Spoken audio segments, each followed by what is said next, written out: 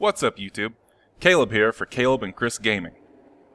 And I've got a glitch to show you that we've been keeping under wraps.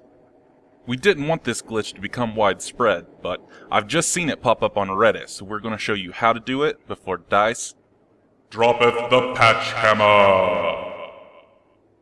Alright, it's super easy. First you gotta equip your SOFLAM on your recon, equip tow missiles on your attack heli, and equip tow missiles on your LAV.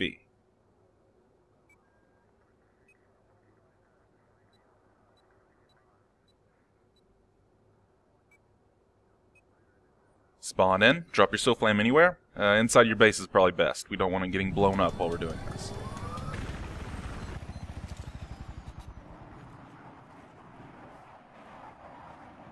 Then hop back in your attack heli and point the nose at anything.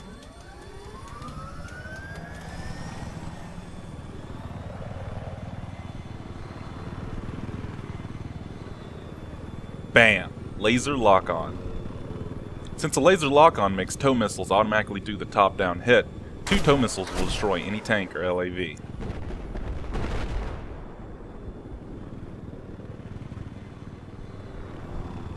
Not to mention the one-shot kill against most air targets. And remember, when this bug is patched, the LAV gunner will still have its gunner SOFLAM. This will still be an overpowered setup, so work together with your top gunner for best results. And that's everything, guys. How long do you think before DICE patches this? Hey guys, thanks for watching the video. I hope you liked it. Remember to like if you liked the video, dislike if you didn't like the video, comment on what you think about this bug per se, and how long you think this is going to be patched. Personally, I'm going to give it a couple updates, couple weeks, maybe it'll be gone by then, who knows. And remember to subscribe for future videos.